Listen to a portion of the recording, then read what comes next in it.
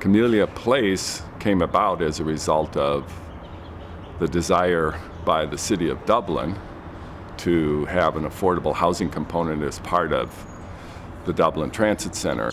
When we were given the requirement to build affordable housing, we did a request for proposals, and we received a dozen proposals, including one from EAH, but including several from private, for-profit affordable housing developers. And initially we chose one of those private, for-profit housing developers because ostensibly it was going to cost us less money for the same quality. It proved not to be true. And EAH was our default choice, and we turned to them a year after their proposal and asked them if they could still go forward, and they said, of course.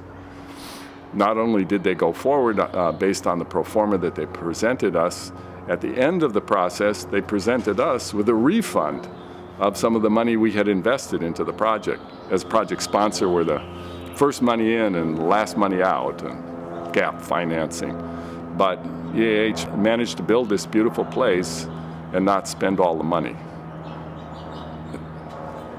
It pleased me. Others in the business were astounded.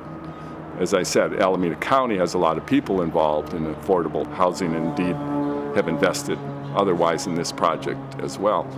And they had never seen this kind of check written at the end of a project. It's usually the other way around in order to get it done. So it was a very pleasurable experience working with EAH.